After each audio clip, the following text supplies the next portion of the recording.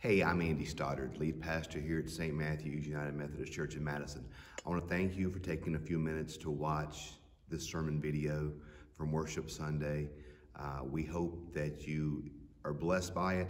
We'd love for you to worship with us here at St. Matthew's, either in person at 8:30 or 11 o'clock in the sanctuary for traditional worship, or 11 o'clock in our Hart Hall for our contemporary intersection service. Or you can join us online for any of those services as well. Thanks for watching this sermon video. We hope that you're blessed by it. Have a great day. And that's kind of where we are in the series. You know, we are looking at ways our church has had to adapt over the past couple of years and ways we're coming back in a new normal. And we're also connecting that to the study we're doing with Nehemiah, who was tasked with rebuilding the protective wall around Jerusalem and the challenges that he came across and how we can learn from that as well as a church, as a society, as we are getting back to our new normals and the way things are. So today's passage from Nehemiah, I'm going to read from the 4th chapter. It's going to be chapter 4, verses 1 through 5. So I invite you to follow along as the words are on the screen, or if you have your own Bible or Bible app, you can follow along as well as I read. So now when Sanballat heard that we were building the wall, he was angry and greatly enraged, and he mocked the Jews. He said in the presence of his associates in the army of Samaria, "What are these feeble Jews doing? Will they restore it by themselves? Will they offer sacrifice? Will they finish it in a day? Will they revive the stones out of the heaps of rubbish, burned ones at that?" Tobiah, the Amorite, who was beside him, and he said, "That stone wall they are building, any fox is going to go up on it and will break it down.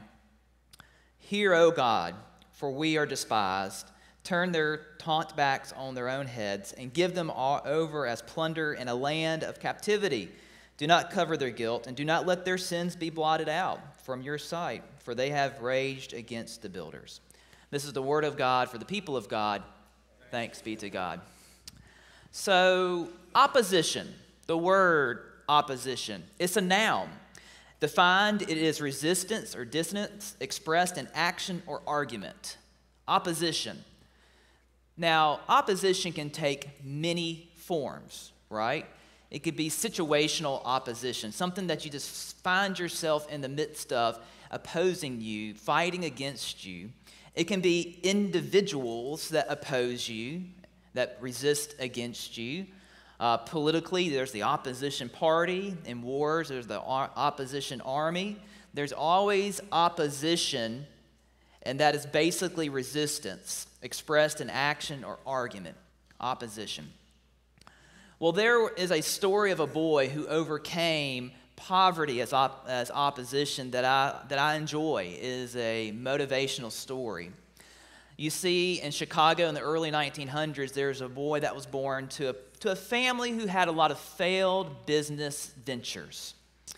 When this boy was young, his dad decided to buy a newspaper company, and of course, he had a couple of sons, so he put his sons to work delivering the paper for this newspaper company. And it grew a little bit, so this father was able to hire on other people, but what did he do? He paid the other people, but not his sons. Okay, he said, "Well, I'm paying you by letting you have a roof over your head." So this boy, who was kind of an entrepreneur like his dad, said, "You know what, I'm going to pick up some things I can sell on my paper routes so I can make a little extra money along the way." Well, over time, his dad, this is a pattern, would sell the business, start something new. So the dad sold the newspaper company, but the boy decided to keep working for the company for a little while longer, probably because he probably got paid from the new owners. Well, eventually he got old enough to where he was ready to give up the paper route business and joined his father. His father bought a jam company, some stock in a jam company, so he started working for his dad in the factories as he got up to middle school age. And as the boy was doing this job, he decided to take some art classes on the side. You know, he said, "Man, I like art, but I'm not always going to probably work in a factory or do a newspaper route. Maybe this can be a new venture for me." So he took some art classes while he was working for his dad in the factories. Then at age 16, he dropped out of school. He dropped out of school because he wanted to go drive an ambulance for the Allies in World War I overseas. So he lied about his age, which is a common theme for him. He'd always just lie about his age so he can kind of get ahead in life. But he got sick with the flu, okay, and that put him out of commission for a while. And then eventually he was able to go to Europe, to France, and drive the ambulance. While he was there, he decided to put his art skills to use to make a little extra money and started drawing caricatures of people and got really good at it. Well, when the war was over, he decided to come back to the States. And when he came back to the United States, he worked for a commercial company that did commercials. And his brother joined him. And on the side, he decided to start a short animated film company called Laugh-O-Grams. So he worked for this commercial company and did Laugh-O-Grams on the side, still expanding his art and all of that. Well, eventually, the commercial company closed up. His Laugh-O-Grams went bankrupt. And this guy only had $40 to his name. That was it. Back in poverty like his dad. Always starting something new, failing it, selling it, starting something else, but never quite working out. So he's fitting into the pattern of his dad. Well, his brother, who had a little bit more money than him, bailed him out. And so, again, they decided to go out and start their own filming company as a full-time gig. They created a little cartoon character called Mortimer, and their third cartoon short film was put to music, and it became a success, and it was called Steamboat Willie. And so Steamboat Willie and those films afterwards would eventually earn this guy and his brother an Academy Award. So now he has finally got slingshotted to the big time again, and he said, you know what, we're going to go for broke. We're going to put everything, all the cards on the table, and we're going to make a full-featured animated film. First one of its kind, of put it all on the table and go for broke. And they did. It took them 3 years to make it. Everybody said, this is going to fail. You're going to be a failure, back in poverty again. But they were wrong. They were wrong. The critics were wrong. And the film was a huge success. In February 1938, Snow White and the Seven Dwarfs went to the theaters and made close to over $250 million in today's money. And then, so there we go. That is the story of Walt Disney and Mortimer, who later became Mickey Mouse, and the Walt Disney Company. You see, Walt Disney had a lot of opposition as a child, being born in a family that never really had a stable life, always changing. And then he himself experienced failure and opposition, but yet eventually he became a success.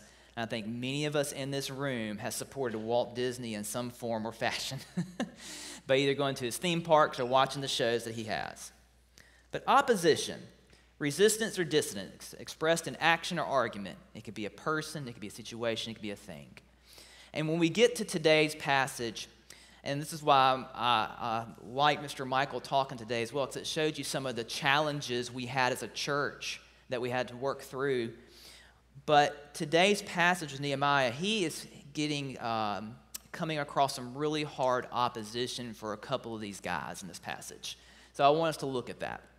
When you look at the first few verses, the scene opens up here with Nehemiah and Sanballat and Tobiah and their criticism. For those of you who haven't been here in the past previous Sundays, Nehemiah was in Persia with the Persian king, and the Persian king allowed Nehemiah to go back to his homeland to help rebuild it once Nehemiah heard reports of the devastation that was going on there. And so this is Nehemiah traveling back, and he has been tasked and called by God to build a protective wall. And that may not seem important, but back in that day and age, a protective wall around the city would allow it to flourish. Without it, it'd be plundered. You can never get ahead and rebuild. So it's a crucial piece in that day and age, and Nehemiah was tasked to build it. But there were people there that would resist him. All right? Sanballat heard that we were building the wall, and he was angry and greatly enraged. He mocked the Jews. He said in the presence of his associates and of the army of Samaria, "What are these feeble Jews doing?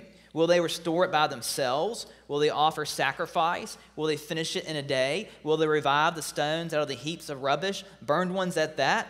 And then Tobiah the Amorite was beside him and said, "That stone wall they are building, any fox can go up and break it down." And so they're criticizing him and criticizing him and criticizing him. These are regional governors of the area that were there before Nehemiah came in. It's important to know when it said Amorites, and then the other group was Moabs, those were people that resisted the Jews, the chosen people, as they were coming into the promised land. So these are not necessarily friends of the Jewish people. But yet they were the regional governors put there by the Persian king. The only reason why Nehemiah was not killed in that moment was because he had the blessing of the Persian king. So the only thing these regional governors can do was criticize them, use their words, criticize them, to slow them up, make them doubt himself. Because it was not an easy job to rebuild this wall. It's been in ruins for over hundreds of years, and groups have tried before, so no, it's not an easy feat to do this. But Nehemiah was called by God and was criticized along the way as he was trying to build it back. So this opposition here was coming from these individuals. But I think for us, in our own lives, as we look at areas that we have to rebuild in our own lives, as we look at areas that we see we're called to go and do, you will face opposition. This is here to show you that there's going to be opposition in your life whenever you decide to go and do something that's what God is calling you to do, to better the kingdom. At that moment, you put a target on yourself, and the devil will be there to trip you up. Jesus, when he started his ministry, he went to go fast and went to the wilderness. And who was there to meet him at his weakest moment? But yet the devil. To oppose him, to use his words, to trip him, to trick him, to test God. So there, when Jesus was beginning to begin his ministry, the devil wanted nothing more but to end it there. But yet Jesus resisted. He resisted because he knew his calling. And with the help of God, he was able to overcome those temptations. You know, right here, Nehemiah, going on this hard work of rebuilding the wall, it would have been a lot easier for him to be like, you know what, guys, you're right. No one else has been able to do it. I tried. I'm going to go back to being the cupbearer of the Persian king and tasting all the fine foods and wines and sleep in a nice palace and come over here to this wasteland trying to rebuild it. You're right, guys. It'd probably been really easy for him to go back to his life, doing what he was doing, and he would have lived a comfortable life. But yet, the town would have been left vulnerable for future attacks, looting, and would never would have been rebuilt the way God needed it to be rebuilt. So opposition. Jesus was no exception to the rule. Nehemiah was no exception to the rule. We are no exception to the rule as individuals and as a church.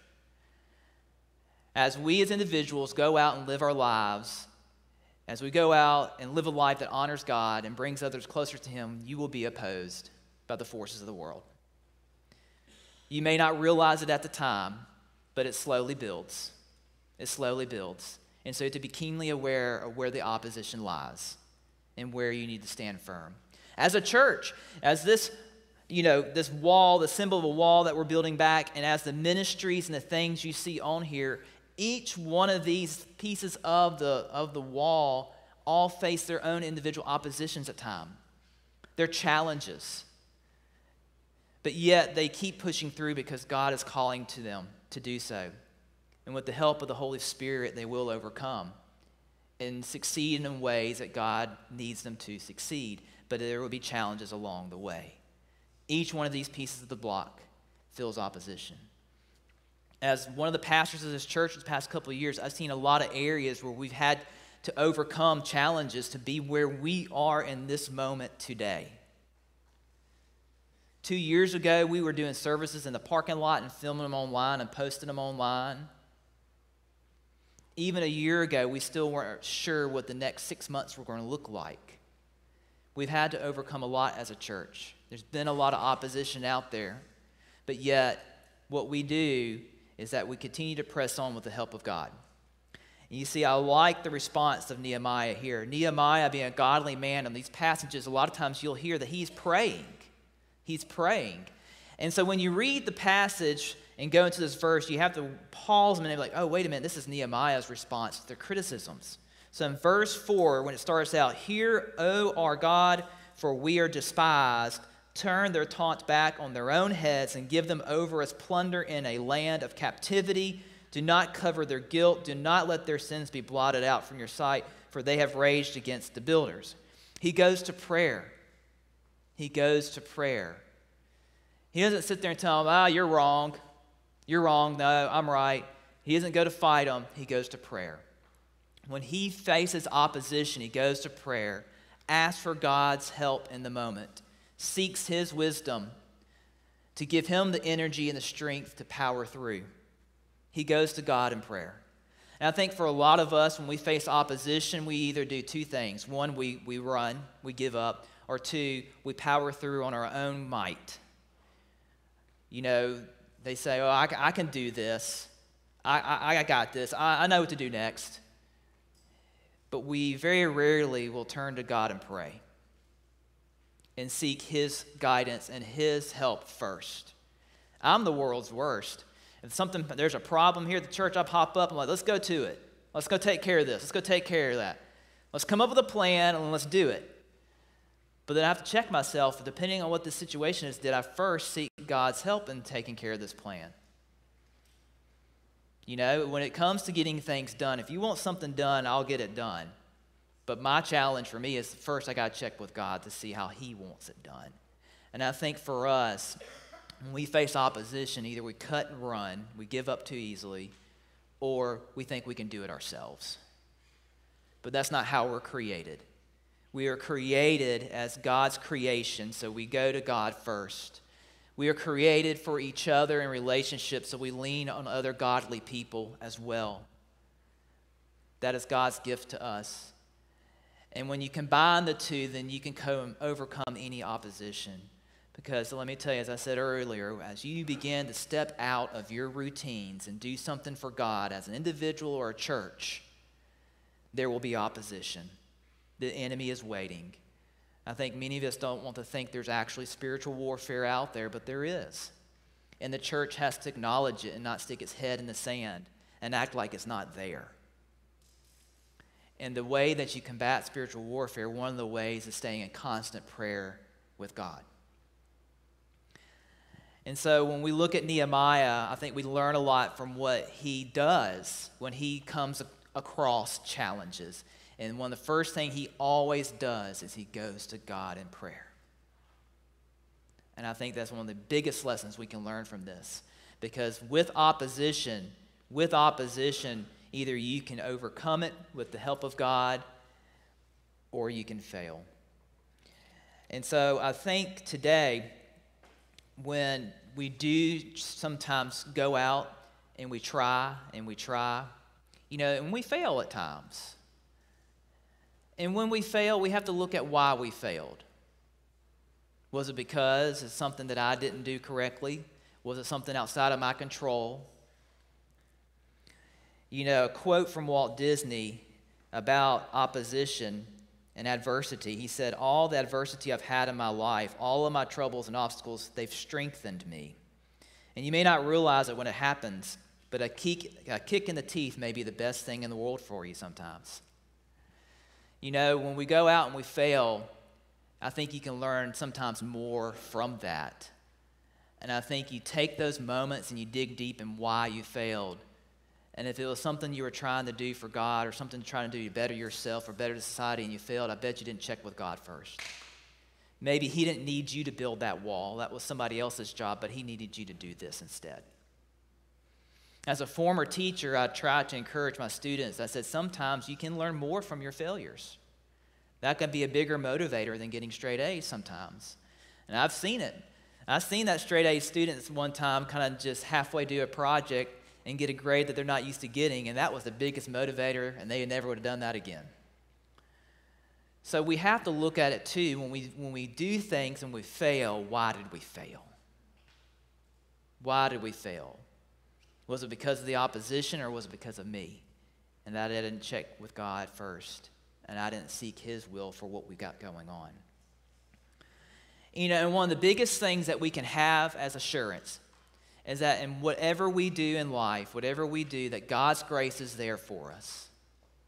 In just a moment, we'll be taking communion. And communion symbolizes and means so many things for Christians. But one there is it is the representation of God's grace there in those elements given to us because we are so loved. That as the creation of God, he did not turn his back on us, but gave us Jesus Christ. And we're able to connect in that moment of the Last Supper and the grace given to all by taking communion. And so when we face opposition, when we face these challenges, know that you're not alone. Know that the creator of the whole entire world is right there with you, cheering you on, needing for you to lean on him instead of other things that are of this world. And so the message today, when you boil it down to all this, is that we have a God that wants to be in relationship with us. A God that wants us to know we are loved. And a God that wants to feel loved by his creation. And so may through this week, may we reflect on ways that we could connect more to God. Go to him in prayer. See what he is calling you to do. Be prepared for opposition. And if you fail, see why you failed. Because prayer realigns you to his will in that moment. So may we celebrate in that, and may we all join and be one with that message of God's love. Let us pray.